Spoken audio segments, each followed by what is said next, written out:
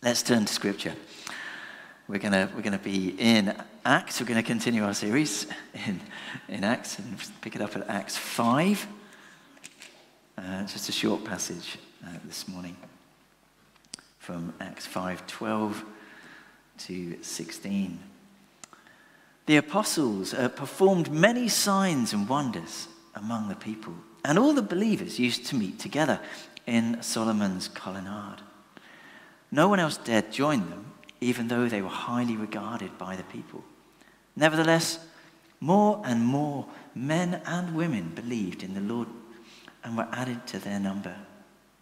As a result, people brought those who were ill into the streets and laid them on beds and mats, so that at least Peter's shadow might fall on some of them as he passed by. Crowds gathered also from the towns around Jerusalem, bringing those who were ill and those tormented by impure spirits, and all of them were healed.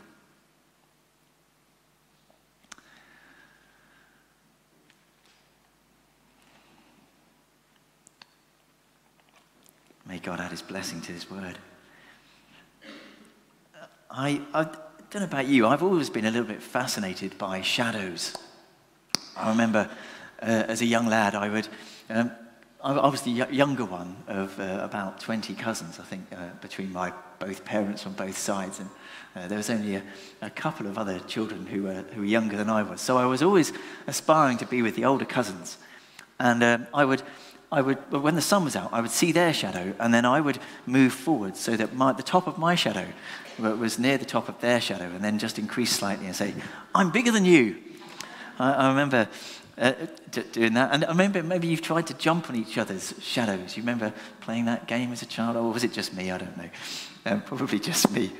But and I fondly remember this sequence that I had to share with you from a Disney film that's hideously old now and outdated, but this is just a great scene where Peter Pan is trying to find his lost shadow.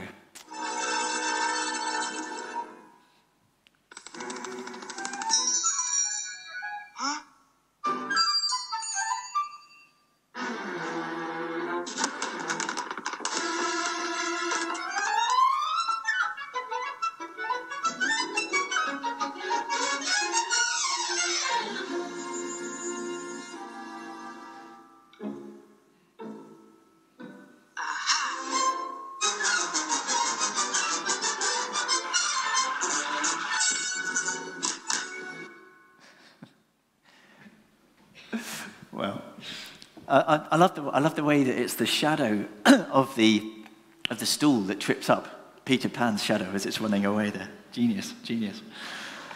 Anyway, here we see a shadow with a mind of its own, and in our passage for today, this shadow of Peter, the Apostle Peter, falling on people here that they might be healed, doing amazing things.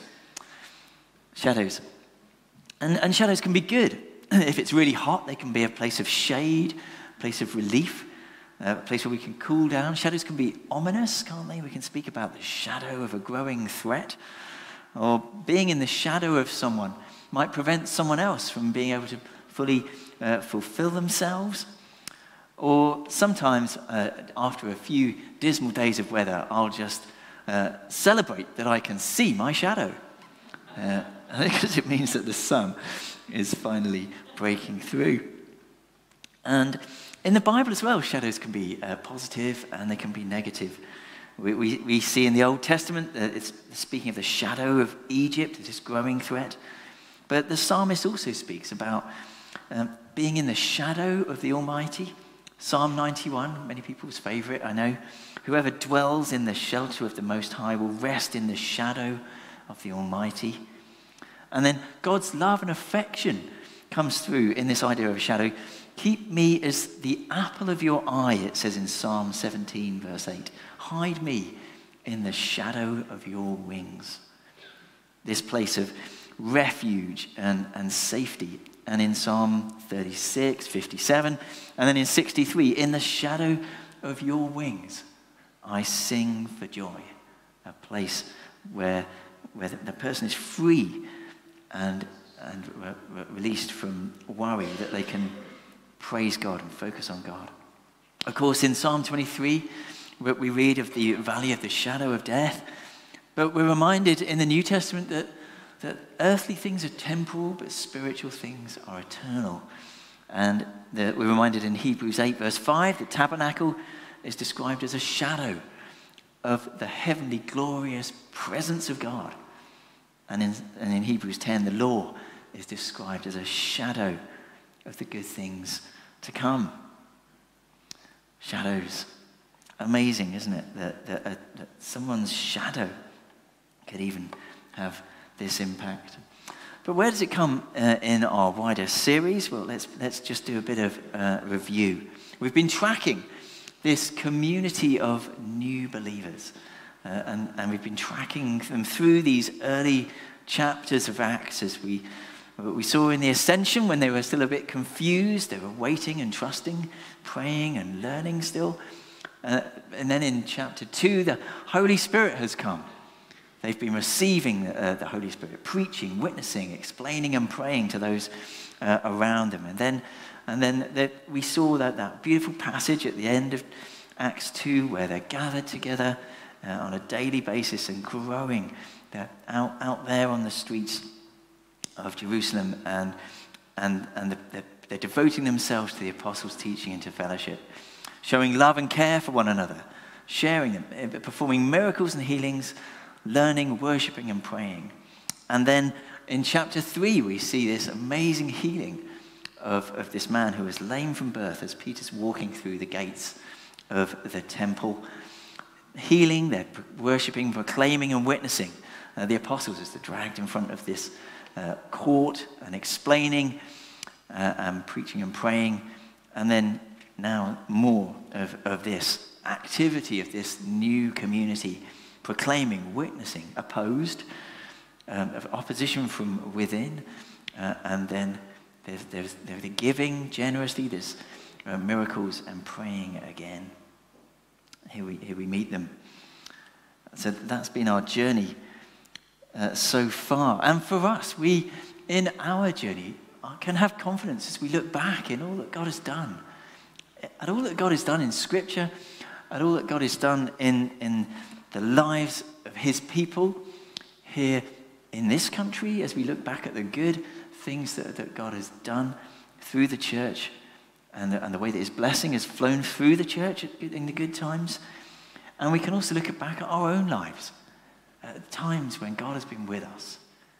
And we can look back and remember those times. The same God who was with us is with us today. And as we saw there, this has been happening in the growing shadow of opposition as well. There's this sense that something is growing that is going to oppose them. They've got this window of opportunity, this window to be able to reach out. We saw that there was sin within the community. Last week we saw that, and then as we come through this chapter into the next chapter, we see the persecution starts from the religious leaders. There's a growing opposition. But God is shining through. At the end of chapter 2, there's 3,000 believers. By chapter 4, there's 5,000. People are encountering Jesus, the risen Jesus, and his message, and being transformed by him. And for the first time in chapter 5 and in verse 11, where it says great fear seized the whole church, that church word there is ecclesia. And that's the first time that we see this word used about this community. This is where we get the word assembly, it translates, or church. So it's sometimes an assembly, but when there's an assembly that gathers to try and kick Paul out of Ephesians, and that the whole town is screaming, great is Artemis of the Ephesians, that's described as an ecclesia. It's a general Greek word, but it's normally used here as the word church. So this core group continue to meet every day in the temple's courts. So where are they? As they gather in this sheltered place in the wings of the temple. Well, it's there it is on this front side here. Though unfortunately my insert is just blocking slightly, but you can see the columns and the colonnade that would then be the same on this side. Dual columns coming down the east side of the temple. A gap of 15 cubits, that's 23 feet wide, and with 40-foot tall pillars. This great long colonnade. Called Solomon's colonnade. Obviously that's not Solomon's temple. Solomon's temple was destroyed by the Babylonians back in 586 BC. And then another temple was built under the Persians, under Cyrus, with the restoration of the temple in the books of Ezra and Nehemiah. And then that one then is removed, and this one is rebuilt by Herod. That started in 37 BC. An impressive space. I mean, but you'll remember that Jesus encouraged his disciples not to be overawed by the temple, because actually it's God's presence is in this group of believers and in their hearts.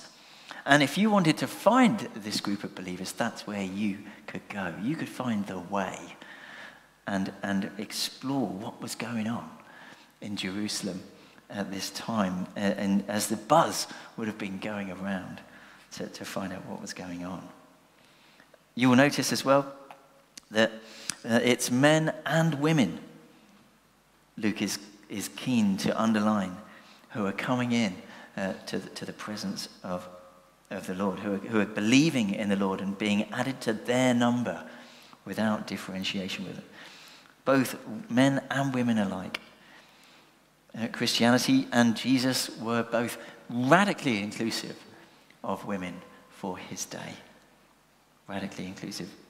Teaching women who came to him and encouraging them to grow in faith. And something is happening, something amazing is happening in this ecclesia, in this church gathering. And this is celebrated in the Bible, isn't it? The church is something special. It's something quite awesome. The Bible tells us it's something against which the gates of hell shall not prevail. It's built on the foundation of the apostles and prophets, and in him the whole building is joined together, rises to become a holy temple in the Lord. That's Ephesians 2. It's the body of Christ, each one of you being a part of it in 1 Corinthians 12. And then, I think as James referred to earlier, we like living stones are being built into a spiritual house to be a holy priesthood offering spiritual sacrifices acceptable to God through Jesus Christ. We're a chosen people, a royal priesthood and a holy nation, God's special possession, the people of God. The church really is a fantastic theological entity where God is at work today. Are you assembling? Are you being church? I appreciate that. I'm preaching to the converted, and you're here, which is great. But to what extent, are we committed to the ecclesia, to the church? To what extent are we living out our faith in community together, encouraging one another, praying with one another, journeying with one another? There's lots of opportunities to get involved in church life. Here at Penrath, you'll find out about home groups, and you'll find out about other activities and things that are going on, and just informal ways that we share life together. And part of our Renew gathering has been such a privilege just to share with people our journeys together and to support one another in that. Jesus says, where 2 or 3 are gathered, he is there with them. There's something amazing that happens when the people of God gather. But for some of them, they don't want to approach, back in our passage, for some they don't want to actually approach this group of apostles for whatever reason. But they are willing to bring the sick and the ill to lie on mats and beds in the hope that Peter's shadow might fall on them. Isn't that odd? It comes across as a little bit superstitious almost, doesn't it, to us? We find ourselves being a little bit sort of looking down on it, really. But isn't this a sign of the grace of God? That he would work outside the box in such a way. I mean, well, one of these people must have been healed. Otherwise, this story wouldn't be there to encourage others to come along. It does say that there's this hope that Peter's shadow might fall on some of them as he passed by. So often, God works out of the box to reach the downtrodden, to reach the excluded, to reach those on the outskirts. Jesus invited people and accepted people to come to him as they were, as they are. He didn't make barriers for them to come. He invited them to be saved, healed, and transformed, reconciled to God. And here, even in the shadow of Peter, the power of God is at work. And I can think of times when I've been in the presence of someone and I've thought, wow, the power of God is just exploding out of this person. I just sense God's presence in this person. Maybe you've had the privilege of being with someone like that too, and thought, wow, I can actually sense God's presence, and this person is bringing something of God to me. And in the same way, people reached out, didn't they, to touch the robe of Jesus, just the edge of his cloak. That woman that touched the edge of his cloak, hoping that she might be healed. And God knows the heart. It's not for us to judge. God knows the heart. That may be all that they can manage for the downtrodden, for the excluded. God knows the heart.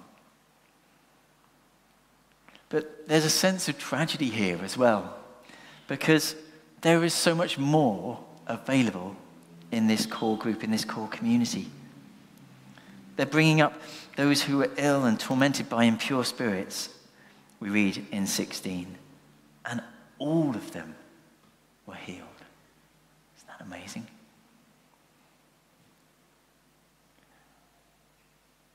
And yet tragic for those who would stay on the fringe and not come to find out who Jesus really is and what he can really do for them. Who would settle for a physical healing when Jesus wants to bring a spiritual healing and a reconciliation to God.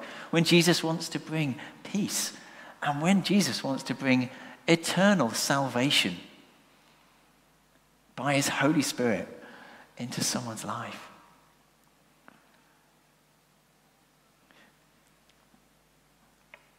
In our meeting yesterday, we heard of someone, Simon, as he shared his story, who felt that he had to stay in the shadows, stay away, couldn't come into the main body of believers because of his same-sex attraction.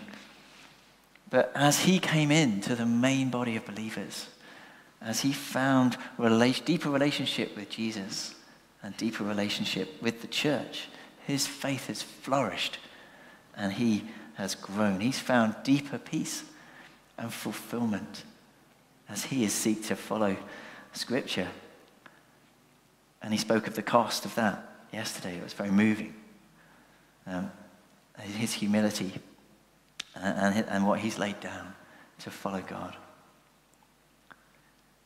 Because Jesus brings an amazing freedom, healing, and reconciliation. As we step out and follow Jesus, that peace with God can come. You'll notice as well that we read that they were tormented by impure spirits, those who'd come, in our scripture, those who'd come in Jerusalem. We're reminded that the devil ruins lives. Sometimes we just think that Jesus is like an optional extra, maybe just to give us a different kind of lifestyle. But no, here, ruined lives are being made whole. People are being set free by spirits that are tormenting them. Luke, the physician, traditionally tells us that they find wholeness and healing in Jesus. And of course, this is a sign that no illness is beyond God. A reminder that in heaven, all of us will be healed. We will all receive complete healing in eternity. Revelation 21, verse 4. He will wipe every tear from their eyes. There will be no more death or mourning or crying or pain, for the old order of things has passed away. Hallelujah. Hallelujah. Praise God. A heavenly future for us to look forward to, where there is no pain or suffering, where creation is restored to the perfect world that God created, that God designed. And that world is redeemed by Jesus Christ on the cross. And for us today, we can step out into something of the coming kingdom. We see signs of the kingdom breaking through, both in community and in our own lives. There is opportunity. We see God at work through his Holy Spirit. We don't see everybody healed. I'm not going to pretend that we do. But God invites us to pray. And sometimes we do see breaking through of the kingdom of God. Even in physical ways, people can be healed, or people can receive a measure of healing, and in emotional ways and in spiritual ways too. And our greatest healing is our salvation. Our greatest healing is that we're reconciled to God. So please do, after the service, if you want to receive prayer, there's the prayer and care corner there. Go there and someone will pray with you. Find peace, find healing, find salvation. Pray that you will receive transformation. Don't sit on a bed waiting for a shadow to pass over you. Step into all that God is calling you into, an eternal relationship with the Almighty God, as he has made the way open for us by his cross. Amen. Let me pray. Lord God, thank you that you have made a way that we can know you through Jesus. Lord, we pause to remember his sacrifice. Lord, we thank you for what he did. Jesus, thank you for what you did for me. I was far away from you, and you rescued me. I was unable to turn to you because of my sin. You opened a way for me. You opened my eyes. Thank you, Jesus, that you've saved me. And Lord, I pray that you would come now by your Holy Spirit and bring healing and transformation. Lord, we all have hurts. We all have concerns.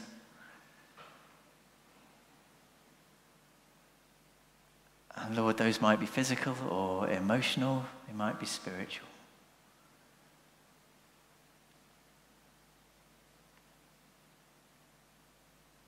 We come to you and ask you to pour healing into our lives through your Holy Spirit.